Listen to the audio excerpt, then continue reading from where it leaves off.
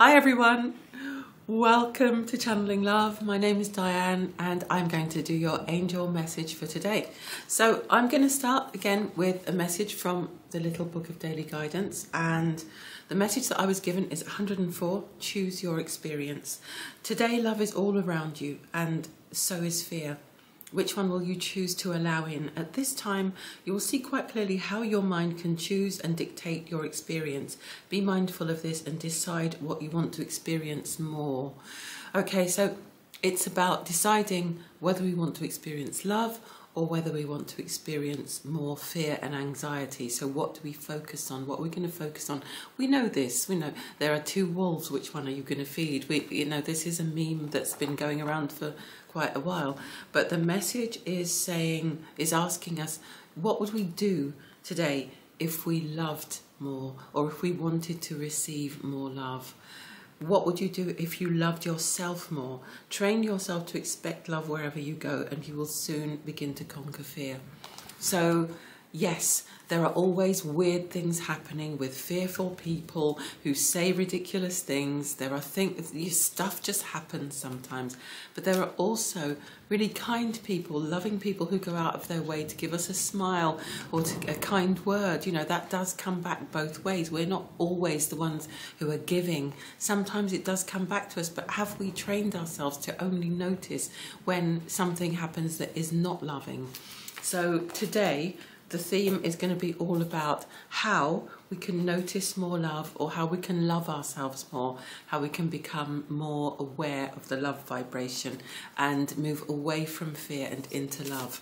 So I'm going to ask, actually, first of all, how can we love ourselves more? How can we love ourselves more, Spirit? What do we need to know about how to love ourselves more today? Okay. So the first message I've got is you're protected by the angels. You can love yourself more by knowing that you're protected by the angels and trying to see yourself through their eyes. If we saw ourselves the way the angels saw us, we would love ourselves so much more. We'd find it so much easier to think we were just the most amazing thing ever. So that might actually be a nice meditation for some people. You know, when the reading ends and the camera goes off and you're wondering what to do for your morning routine, or for your self-care, or for your meditation, which should be daily at the moment, you might want to just close your eyes and ask yourself, what would it look like? How would I look to an angel? How would I feel if I was an angel observing me, observing my life? From everything I've heard about the angels, from everything I know about them, from everything I sometimes feel, you know, in some cases you'll be aware of them. You'll know what they feel like, how they feel, with the love that they project, the love that they emanate towards us. So just ask yourself, how would it feel to see myself the way that the angels see me? How would I then perceive myself? Let's have one more card for how we can love ourselves more. Watching clouds, lie back, rest and relax. So some of us are pushing ourselves too hard. Why do we feel we need to do so much? What are we trying to prove? Who are we trying to prove it to?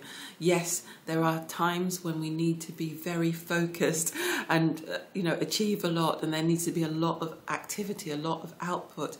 But we also need to balance this with rest and with play and relaxation, and this is another way that we can come to love ourselves, not only by giving that to ourselves and taking time to enjoy life, but also the very act of allowing that for ourselves will be proof that we are capable of more self-love. It's a way of showing love to ourselves.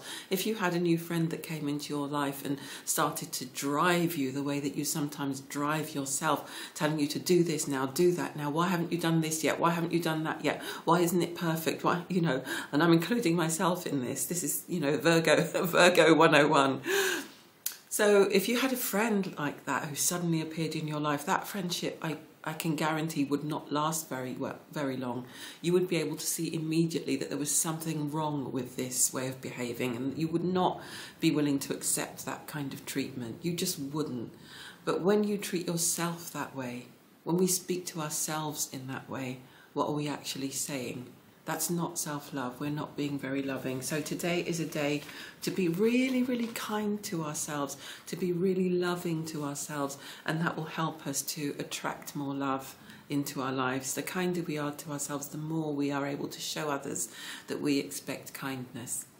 Okay, I'm going to pick, the next card that I pick will be a card that tells us how we can find more love in the world. How can we see more love in the world? Purification activates vibrant life force. So for some of us, we need to really think more about clearing our energy. We need to use water to clear our energy, whether that's in the shower, whether that's by blessing the water that you drink. And that will help you to stay away from toxic thinking. Because when we think in a low vibratory way, we are always looking for something that's going to happen to confirm what we're thinking. You know, someone's going to do something ridiculous or say something ridiculous, or, you know, be rude to us in a shop. If we clear our energy daily, constantly, regularly, we can not only, you know, obviously there's work that has to be done when it comes to our thinking. We need to continue to do the work, but sometimes that negativity is the result of the energy that we've been picking up from the collective or from others, and it's not necessarily ours. So the first thing to do before you do anything else, or before you panic or think this is just who I am, the first thing to do is to ask yourself, is this me? Are these my thoughts? And to make sure that you have a daily energy clearing, energy cleansing ritual. And if it's one that involves water, great. Water is a very powerful cleanser.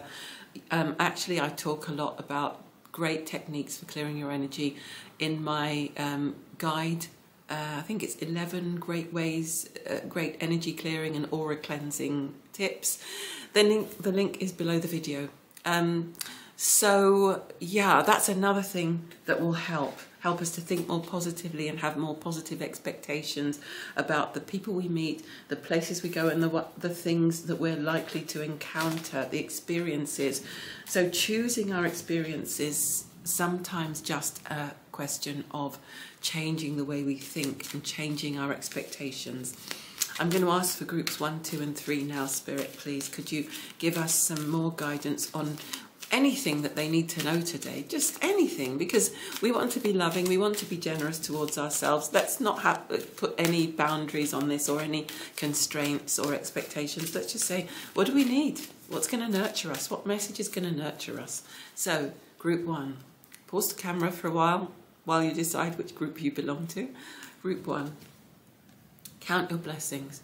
So, group 1, there are lots of amazing things happening for you, to you, amazing things in your life. Have you taken time to stop and notice them and really, really receive them into your being before charging off to create the next thing? It's really important for the quality of our lives, for our general happiness, that we stop and appreciate what's actually happening around us that can enrich our lives, that can make us happier, before we actually achieve anything else. Because if we don't appreciate what we already have, when we manifest something new, that's not going to make us happy either. So just draw that into your being. Take time today to make a list, a gratitude list, a list of 10 things that you're really grateful for. Group 2, what do you need most today? Shine your light, group 2. Just do it. Just shine your light. Just let yourself be seen. You know, just use your gifts, connect with the world, be visible. Thank you, Uriel, for helping me to share my light with the world. That's what this is all about. Some of you are literally on fire with this, some kind of gift that you have, some kind of spiritual gift or a creative or artistic gift that you're just still holding back from sharing with the world. And that's going to bring so much love, so much joy and so much benefit into your life, so much beauty into your life when you do. So, you know, do that. Be resilient. Be tenacious, be persistent. You know, if you've been getting rejections, if you've been turned down, don't let that put you off. That's just the beginning of your journey. There are people, you know, actors, for example, who will set themselves a goal of, okay, I'm going to go on 300 auditions. And if nothing's happened by the end of that, that's it, I'm done. I'm no good. This isn't for me. You know, of course, by the time they get to 20 or even 10, 5, in some cases, the first thing. But it's the perspective that needs to change, that we need to not be expecting miracles to happen the first time we try. If it does, that's a bonus. But decide, you know, when this video ends, go and sit down and ask yourself, what is the huge action that I need to take? The huge action that I need to take before I tell myself that I'm not going to succeed at this? What are the huge steps? How many auditions do I need to go? How many job applications do I need to send? How many publishers do I need to contact before I'll say, okay, it's not happening? And it cannot be a number below 50, okay? All right, group number 3, what do you need to hear today? Transformation. A huge transformation is taking place for group number 3. Oops, sorry, something just slipped there. Group number 3, give yourself time and space. If you need to rest, rest. If you need to drink more water, drink more water.